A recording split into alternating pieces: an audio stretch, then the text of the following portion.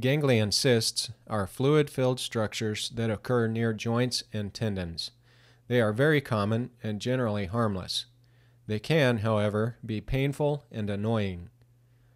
Joints are areas where bones meet.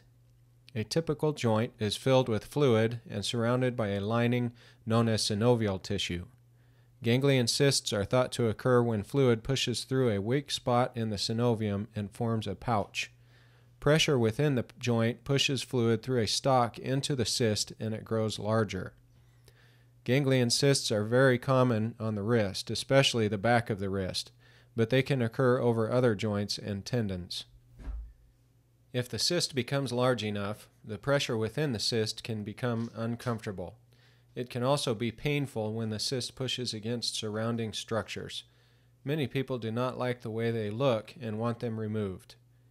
Treatment for ganglion cysts depends on where they are located, how big they are, and how bothersome or painful they are. Often ganglion cysts are aspirated. This means that a needle is used to draw out the fluid. Injecting a corticosteroid can help to prevent recurrence. However, even with steroid injections, ganglion cysts often come back. Another treatment option is surgical excision. An incision is made over the cyst. After the surrounding tissue and structures are dissected out of the way, the cyst is cut away at the base of the stalk.